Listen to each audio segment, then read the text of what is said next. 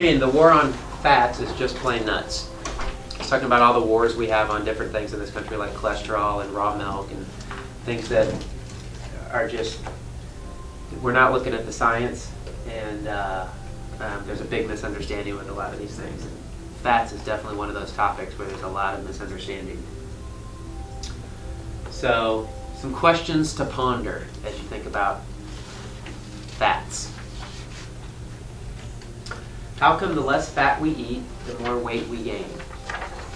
If you remember, we kind of started a war against fat, and doctors started putting everybody on low-fat diets. And ever since then, obesity rates have just continued to go up, and heart disease and all these other diseases. So that just doesn't make sense, that we started eating low-fat, and we haven't had any improvements when it comes to obesity and heart disease and some of these other diseases. If low-fat was the answer, we should see some improvements, and we're not.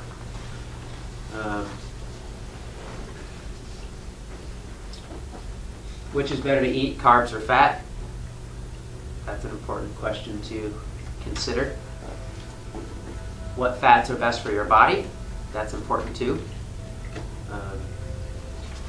Not necessarily just a free-for-all that you can just eat as much or anything you want, even if it's a good fat. You still got to understand your body and what's best for you. And then how do you determine good fats versus bad fats? That's always the big question. So we'll go over all of those things. If you have any questions along the way, just shout it out. We're small and quaint tonight, so you can talk about whatever you think of. I'm going to start talking about carbohydrates. I think it's very important to discuss and understand carbohydrates before we even get into talking about fats. There's nothing wrong with carbohydrates. This is kind of another thing we have a war against right now. No carbs, eating low carb. Again, it's a war on the wrong thing, because the problem is not carbohydrates itself. Carbohydrate is energy for the body. It's fuel for the body. You cannot live without carbohydrates. You cannot exercise and run and do all the function you need to do without that energy that we get from carbohydrates. So carbohydrates aren't the enemy. It's that we're eating the wrong foods. Just like with everything else, it comes back to what's the quality of the food you're eating? What's the quality of the carbohydrates we're eating? You guys have heard of simple carbohydrates versus complex carbohydrates? Complex carbohydrates, things that have a slow, controlled release into the body, which are complex foods, whole vegetables, whole fruits, whole grains, beans, legumes, these types of things. As soon as they're processed, they turn into simple carbohydrates. Simple means they've lost the complexity of the nature of the food. It's no longer a complex, complete food. It's suddenly a simple sugar that's literally just sugar when it enters the body. White bread, white flour, white pasta, sugar, donuts, pastries, all these types of things. So again, the war should not be on carbohydrates, because it's just really confusing to people when they're like, okay, I'm going to eat low carb or no carb. I'm cutting out all carbs. You hear people say that. It's like, do people really know what they're saying? Or do they really understand what they think they're accomplishing when they say that? Now, if they say they're going to cut out all carbs and that means they're going to stop eating donuts and sweets and pastries and stuff like that, that's awesome. But I don't know if they really understand that. So I think that's important to understand. You need to turn and burn your carbs. It's as simple as that. Again, carbohydrates aren't the enemy. But if you live a sedentary lifestyle, if you work a desk job, if you sit around all day and you don't exercise, you want to be not eating a lot of carbs, because you're not going to burn them. You're not going to fuel them off or burn them off, because again, looking back in time, people, they could eat big hearty meals and they would never be overweight because they were out working all day on the farm or in the garden or doing daily life. And these days, we're not doing that. And we're eating just as much or more, and we're eating more simple carbs, so that's just a bad combination, bless you. That's just a bad combination. I mean, not only are we eating more processed foods than ever before in history, but we're more sedentary than ever before in history. You combine those two, and that's bad news. a lot of time, like here's a good example, a lot of younger people, teenagers, and it's changing now. I mean, there's a lot of obese children now. It's really scary, but for the most part, at least it used to be, if you were a teenager in your 20s, you know, I think about the way I ate when I was in high school and when I was in college, and I ate whatever, anytime. I was super healthy, I had tons of energy, I could play sports, I could eat what I want and do what I wanted. You know, but I was also very active, and that makes a big difference. So you can get away with it, but as we age, definitely know that you can't get away with it. So you either need to change the way you eat, you need to start exercising, or ideally you need to do both. The body was meant to move. So again, the re-emphasis on this point is that carbohydrates aren't the enemy. You need to eat the right ones, and you need to exercise to make sure you're using and burning that fuel.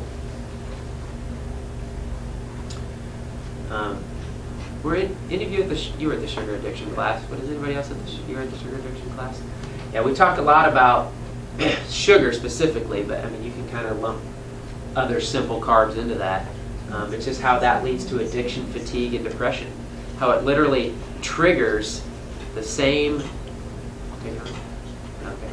It literally triggers the same dopamine receptors in the brain, the feel-good receptors in the brain that alcohol does, that heroin does, that cocaine does. They've actually done studies that show that sugar stimulates the same things in the body that these addictive drugs stimulate. And that's why sugar is addictive. That's why it's so hard to come off of sugar. And you have to treat it like an addiction. You have to be very serious about it.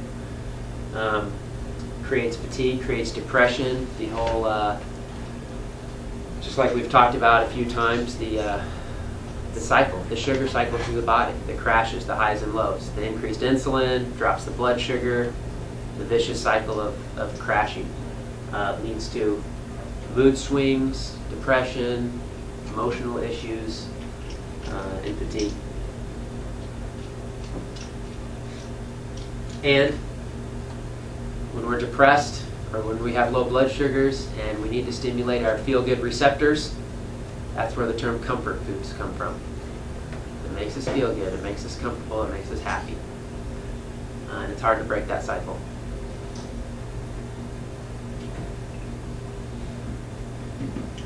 And kind of the catch-22 with the low-fat diet, if you have a low-fat diet, and we're going to talk about why the good fats are so important and what they do in the body. But if you have a low-fat diet, you're going to want and need and crave carbohydrates and sugars and things like that much more. So I just put some pretty little pictures of some good carbohydrates on here so you know what the good carbohydrates are. Not that you don't already know, but just to re-emphasize it.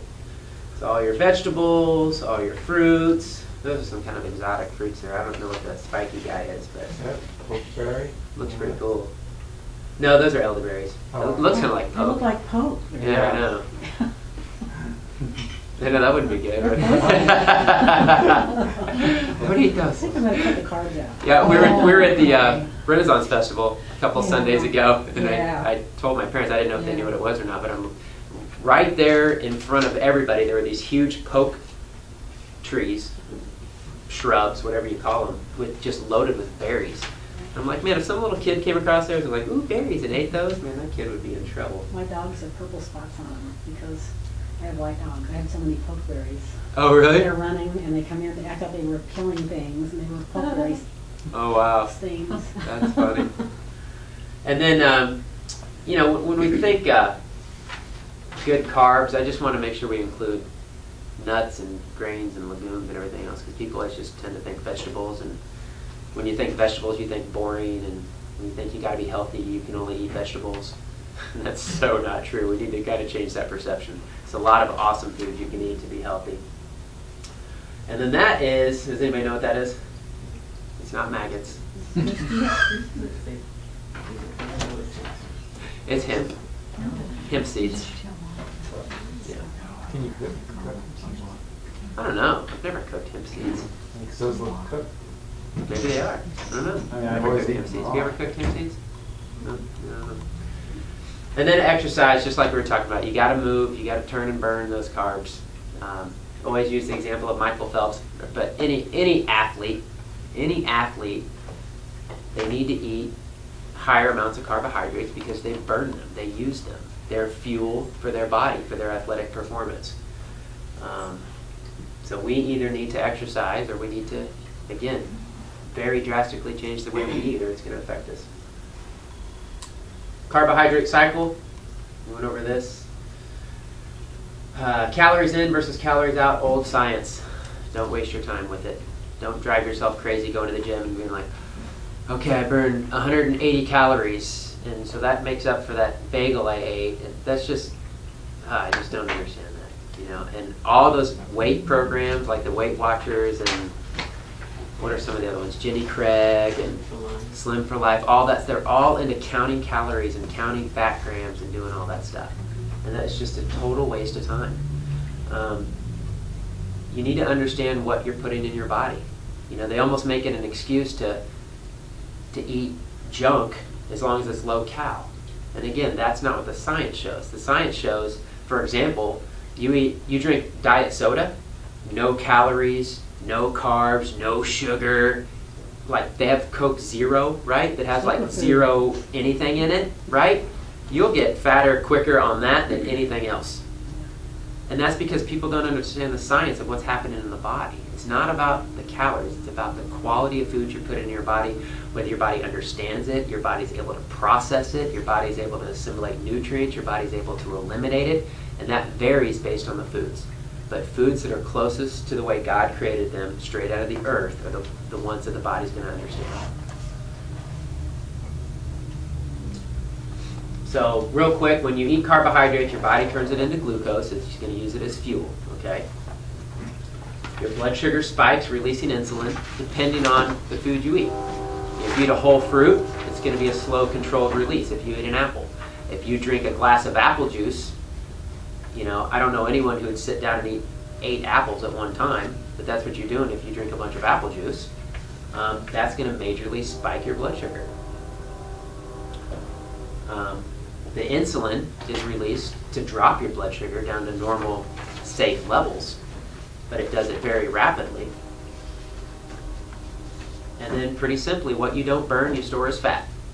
And that's one of the keys to understanding the concept of fats and how important fat is. Eating fats isn't what's making people fat.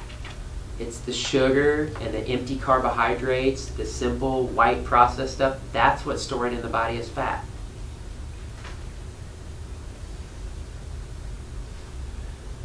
And this is important too. Train your body how to burn fat, not to store fat. And I kind of jokingly put here, but it's not a joke. I mean, your body thinks you're preparing to hibernate for the winter. You know, I mean, that's the reason the body stores fat. You know, if you were living up north or even living here in seasonal weather, you know, again, if we live back in the day, you know, when we had bountiful harvest in the fall, you might eat a lot of stuff and you might actually store a few pounds to get you through the winter, to give you some body heat and to give you some fuel and energy to get you through the winter. You know, same that bears do. But that's what you're training your body to do. You're training your body to store fat like it's preparing for some kind of a famine coming or something like that. And instead, we need to train the body to burn fat, not store fat. And the way you do that is by consuming fats, more fats, as opposed to sugars and carbs, and by exercising. So now I just have to throw a little picture of the bear in. Bears eat fat, they eat fish. You know what a bear's favorite food is? Bingo! Very good, berries. Bears eat berries. So don't tell me there's not power in eating berries. But this gigantic, strong, monstrous creature's favorite food. I'm all about that. When I was in Canada, some of you might have heard this story, but when I was in Canada with North American Urban Spice, we were picking wild berries. There's like 2 different days where we found a patch. One was a patch of blueberries and one was a patch of raspberries. And we kind of kept a mental note where it was so we could come back and get it the next morning. And the next morning it was gone. Oh. The bear got there before us.